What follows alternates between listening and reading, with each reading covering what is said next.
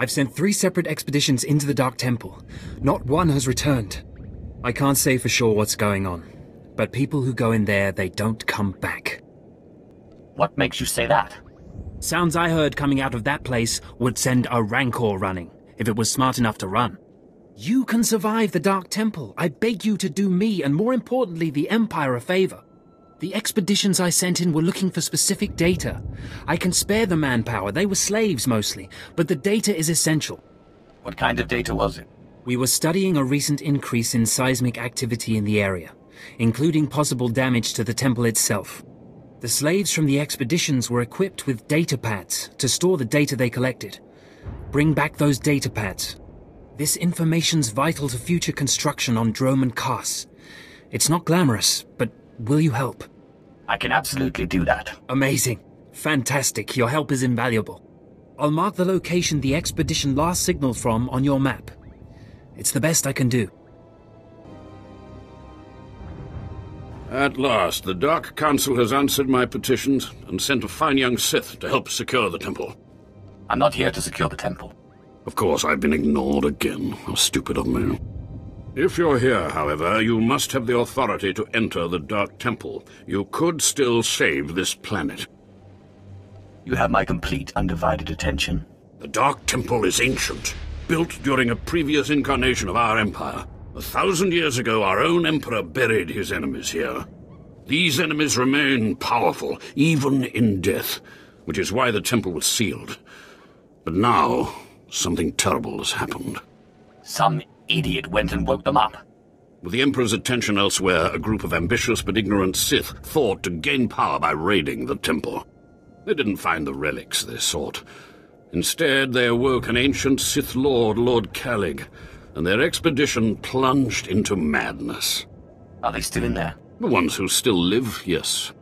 Because Lord Calig died by ambush, I believe he awakened unaware of his own death, and his expectations became reality for those around him. His power overwhelmed all inside the temple. And even now the workers plot wars against each other, believing themselves Sith Lords, and drawing terrible power from Calig himself. What do you want me to do? I care not about the fighting itself, only what it may cause. There are still more ancient Sith Lords whose spirits lay dormant in the temple. If the ancient Sith Lords are woken by the violence within, they could overrun Drome and Kars. Let's keep them napping. I have studied all of the burial chambers within. Each was made with the same ancient design, one we can exploit. If you fuse the 500-kilogram hinges on each tomb door, even a violent assault should not be able to wake the ancients. What exactly does this entail? The team I sent in earlier was using a massive metal torch. Effective, but slow, I'm afraid. They did not make it far. The torch must be recovered, and the doors of the ancients sealed. You dare approach the great Nil Venerus, Lord of the Sith, Master of the Undying Darkness? Answer me. What insolence brings you to this place, slave? I was out of line, and I apologize. Then watch how you approach. Nil Venerus is Lord of Domains, Master of Dominions. You are nothing in his sight. Now tell me, weakling, who has sent you here, and why? The Master of Data Collection Expedition sent me. Data? Data. Perhaps I can help you gather this data. My followers do much research in these catacombs. But the help of the great Lord Venerus comes at a price. I'll do whatever you ask, my lord. Listen well. I may part with my followers' research, but you must do something for me in exchange. Nil Venerus's enemies are many, and they have stolen my symbols of power. I want you to venture deep into enemy territory and bring the symbols back to me. Consider it done. Now go. You will have your data when you return with the symbols of my power. My network of spies reports that you crushed my enemies underfoot and found the symbols of power I requested. It's right here. Have it. I, too, have been very busy. Here is the data my servants collected before the temple transformed them. Let the Empire make of it what they will. I am most grateful. You're welcome. Oh, and there's one last itty-bitty little thing you can do. You see, power is useless without subjects. So I'd be grateful when you turn in the data, you'd encourage the Imperials to send more expeditions my way. You're really every bit as conniving as the real thing, you know that? Yes, I do think I've finally found my true calling. I can assure you, my gratitude if you send more slaves to be my followers will not be insubstantial. Stranger, my internal chronometer tells me it has been exactly 963 years since this hologram was made. Have the Sith truly lived in fear of me for so long? Who are you? I am, or was, Kenneth a born Sith and follower of the Force. Like so many before me, I challenged the Emperor and was buried in this temple. Fortunately, I had just enough time to make this, an interactive image that would transmit my secrets to whomever was bold enough to find my tomb and unlock it. I unlocked your tomb, so start transmitting. Patience, and everything will become clear. The way of the Sith lies in channeling the Force through the use of powerful emotions. Fear is the chief of these. The Sith feed on palpable dread. I am a master of Sith philosophy, and you presume to teach me. It's a lie. Fear is a lie. Passion, a lie.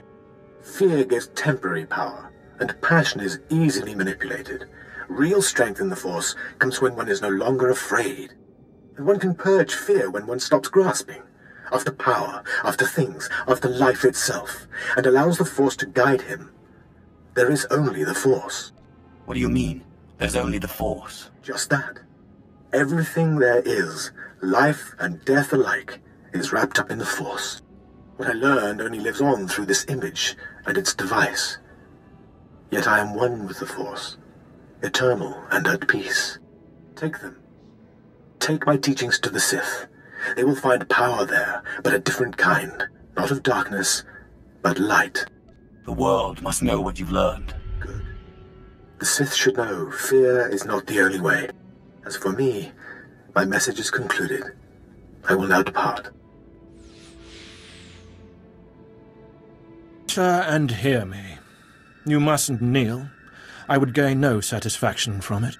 So, you've finally found our hidden temple. It's long since time. The followers of the Dark Path battle my forces, and your cruelty is needed. I live to serve. Good. Then we shall begin. I am the Dark Lord Farshal. I oversaw this temple's construction, and I have ruled the jungle ever since. Now you will serve me. You look more like a workman than a Sith. My robes and helm were won in battle against Lord Vacuous. My lightsaber burns with the light of a star, and you dare question me? Now do as I require, and the riches of the temple will be yours. The teachings of the Dark Path lured my apprentice Anyara away, but I will have her back. You will retrieve her from the temple depths. I don't understand. What's the Dark Path? How can you not know? The other Dark Lords founded the Path to lure away my students. I do not know how my rivals reached my apprentice, but I know where she went. The Dark Path hides near here. Kill the followers of the Dark Path. Fight your way to their altar, and Anyara must confront you. Do this, or be punished by my power. Yes, Lord Farshal. The followers of the Dark Path are not far. Go, and I will await you. Back! I don't know you. You aren't of the Dark Path. She whispers to me, tells me to go back to Lord Farshal, that I belong to Farshal, but it's wrong. Something's wrong.